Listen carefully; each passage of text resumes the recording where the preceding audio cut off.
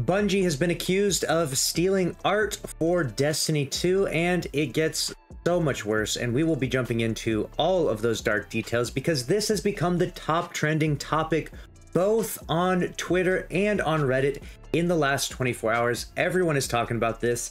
Is this Bungie stealing an artist's work, or is it not? Obviously, it's a little bit of a debate. We're going to go through the timeline here, starting from the very beginning. Obviously, we have the Ace of Spades here. This is an image. This is IP owned by Bungie. This is used in Destiny 1. This is their exotic hand cannon. Most of you are familiar with this. There shouldn't be too many surprises about this, but a commission was made in 2015, just a year after Destiny 1 came out, and this was the commission. This artist was paid to make this image for an individual. Now, obviously, they don't necessarily own the rights to, the Ace of Spades by any means, but they have their own artistic touch to every little tiny detail here. You can see all the different scratches that are added to it and all the different shapes and shading and everything. There's obviously a big difference between what was presented by Bungie in 2014 and then this artist rendition in 2015. Now, fast forward 9 years later, and we have Bungie is now selling a Nerf Ace of Spades. And you'll notice, if you look at it very closely,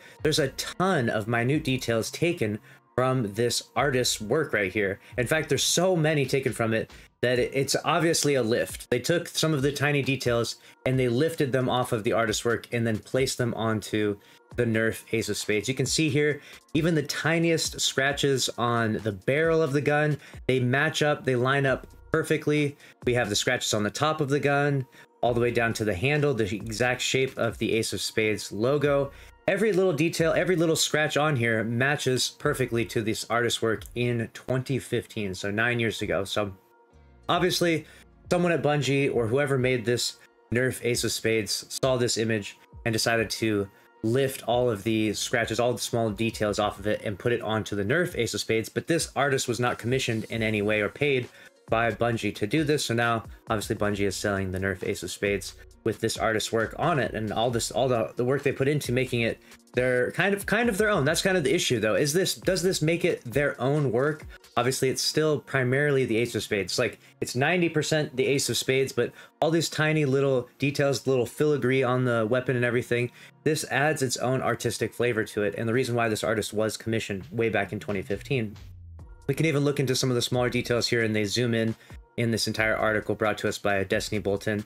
They zoom into all these tiny little images here. You can see the cracks and everything lining up exactly perfectly to such a tiny detail that there's no doubt, and no one should be watching this and have any doubt in their mind that this image was literally lifted off of here. So they took those small details from the artist's work and they lifted that off to put it onto the Nerf Ace of Spades. And that's kind of the key selling point, is taking an artist's work and then putting it back onto the Ace of Spades, which is Bungie's IP, right?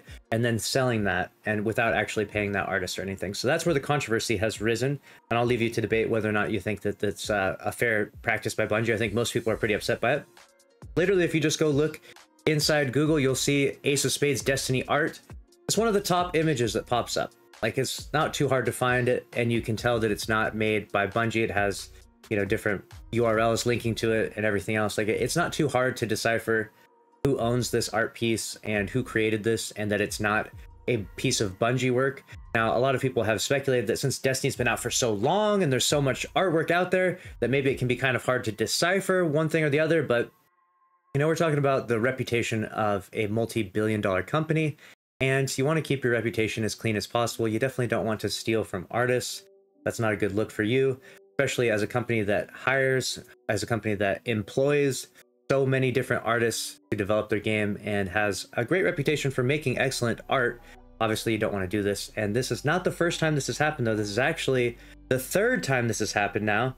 So this is where we've got a repeat offender here with Bungie here, or at least allegedly. We'll go into all the details when we get a response from Bungie. Now, we had this one before. Now, this is a little bit of a different situation because it was uploaded as fan art to the Bungie website, but this was a big controversy back in the day where we were talking about how someone uploaded this fan art and then it literally got put into the cutscene and that person had no knowledge of it by any means. So now obviously Bungie has their own terms of service when it comes to images that are uploaded to their website, and they do have the rights to use those images in any way they see fit. So keep that in mind, that Bungie's terms of service sort of nullified any argument from this case. I believe this is kind of an older case back in the day, a little over a year old now. But the new one, this was not uploaded to Bungie's website. This is a piece, this is an artist's work right here. They made this, and in making it, it has their own flavor, their own artistic touch to it. And that has been taken from them and placed onto the Ace of Spades Nerf replica and is being sold now. So it's become quite a hot topic. A lot of people are talking about it on Twitter and Reddit. So I want to bring you a video to see what you weigh in on this, how you weigh in on this, and what you think about it. But make sure to subscribe and smash the like button, and I'll see you in the next one. Thanks for watching. Later.